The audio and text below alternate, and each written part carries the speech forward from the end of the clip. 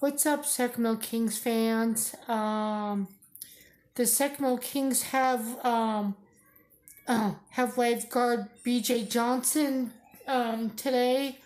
Um, you know, I he only played in one game for the Kings last year, um, and so just with the new signings that the new people that the Kings brought in, um, there's there probably wasn't enough room for B.J. Johnson this year.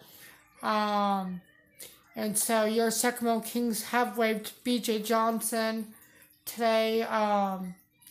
And so um, and so far, I think this is gonna be a very good Kings team this year. I really like the team that Vladi's putting together so far. With the signings of the re-signing of Harrison Barnes.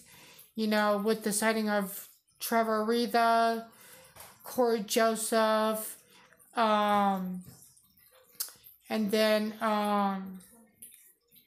and with the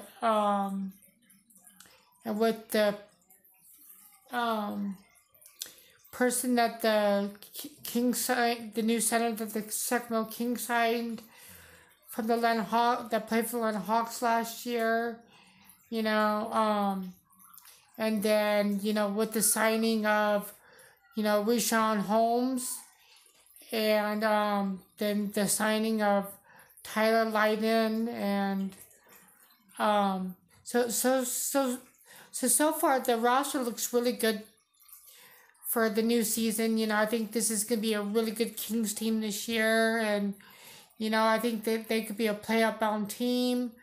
So I just wanted to give you guys an update that your Sacramento Kings have waived B.J. Johnson, and I'll keep you guys posted on what the Sacramento Kings do.